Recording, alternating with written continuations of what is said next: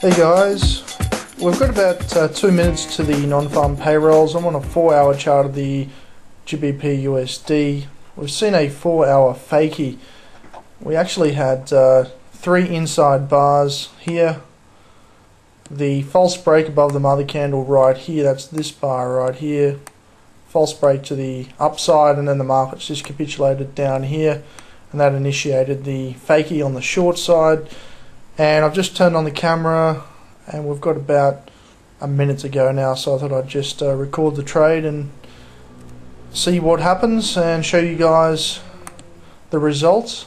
Now, the idea behind the Fakey, just quickly before this data comes out, we're basically trading a contrarian approach, hopefully in line with the trend. Currently we've got a downtrend going on, so we are in line with the trend going short, but we're trading the contrarian style here. We're waiting for the false break and then waiting for the move back in the direction of the existing trend. Hopefully that made sense. I'll go over it after the trade, but the data's just coming out now, and we have some movement. Pretty bearish at this point, still below that level there at 145.88. My target on the trade is down towards this area at 144.05. Quite a significant way away at this point, but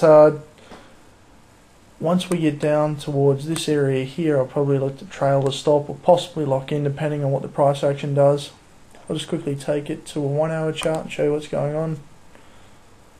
You can see we do have a pretty bearish setup going on there and continuation with the trend. Pretty simple trade really. I just put on the camera to do something on a Friday evening, bit of amusement. Okay, we're still coming down, and 145.38 about to be hit. That's that level I've drawn right there. Okay, so while this thing's unfolding, I'll just explain that fake again. When I said contrarian, it basically means you're doing the opposite to what most people are doing.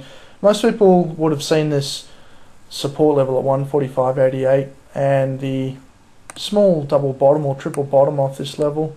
Actually, it's a double bottom. They've seen this break up out of the inside bar consolidation. They've probably gone long, expecting it to carry up to higher levels, probably through here. We've taken the opposite approach. We've waited for that breakout and then traded the reversal back down, and that is that proprietary setup I call the Fakey. Something I promote quite a lot here at Learn to Trade the Market is trading with price action without any indicators and trying to be contrarian, and that is exactly what this trade represents, is clear price action, no indicators at all. There's no squiggly lines or MACDs, RSIs or stochastics or anything funny like that. It's just a plain vanilla price action and candlesticks or bar charts. We've got the trend going down at the moment. If you zoom out on the daily, you can see it's pretty obvious to the downside, and I like to be in line with that momentum at all times, especially when I teach beginner traders. I want them to stick with that prevailing trend. If you go to a 15-minute chart, things start to get a bit messy. I prefer to trade on the 1 hour. The smallest time frame I'll go is the 1 hour. The best setups occur on the 4 hour and the daily chart. Actually, if I take it onto that daily chart, you'll notice quite a huge reversal going on here. You see a very strange day there. We actually went all over the place, and then this day right here was an inside bar, was also a pin bar reversal on the daily. So we're coming off quite a interesting rejection of higher prices. We're coming off those 2 bars, 1, 2, and then today's session, the Friday, we actually moved up first and then rejected down. So we've got some tailing action going on those candles. You take it back to the 4 hour, you can see the market still pushing down. What I'm going to do is, once we hit this level right here at 145.40, that's that swing point there, it's also that swing point there, I'm going to consider locking in break even or just exiting the trade. Now, I'll just talk about stop placement. Now, obviously stop placement is going to be different for everyone. Something I just want to say is that when you look at all the course notes that I provide, I touch on entries more than I touch on anything else, because stops and targets are completely up to the individual. I provide a guide on where to place your stop and where to get out, but at the end of the day, you just have to have a general way of thinking and a general plan, and you should be able to come up with a satisfactory stop loss placement. Now I'm just going to talk about that stop loss placement on this trade. Now obviously the trigger was that break down below 145.88. For an intraday trade, placing the stop above that recent swing high might be a bit wide. What I'll usually do is try and place the stop a minimum of 40 points on something like the British pound, and it might be a little bit arbitrary to say 40 points or 50 points, but when you're trading the non-farm payroll, things get so volatile. When you're entering a position just into the news, you probably just want to have an amount of money or an amount of pips that you're just prepared to risk, and if the thing starts to move against you, you're pretty much just going to get out. Now I do not promote trading the news. It's something that I hate.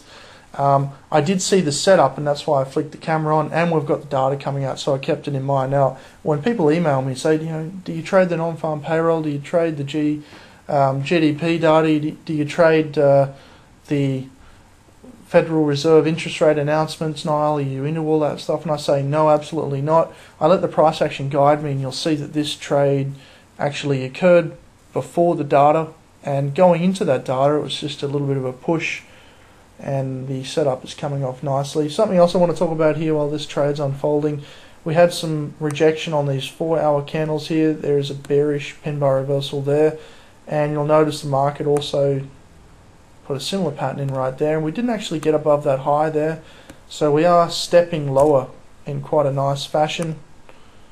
You'll see nice swinging price action to the downside. We've just hit that level there at 145.41, so I'm going to trail the stop to this level right here. I'm just going to put the camera on pause while I go and do that. Okay, so I've adjusted the stop loss. It's now at 145.89, just behind that level. It's approximately break even. So what I might do here is put the camera on pause. It's now 10:36 p.m.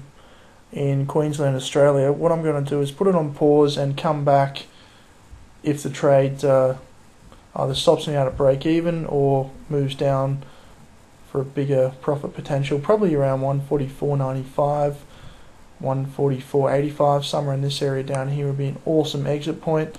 We might even get down to the larger target at 144.05. Not sure yet, we'll just see how we go. I'll come back as things develop. See you soon.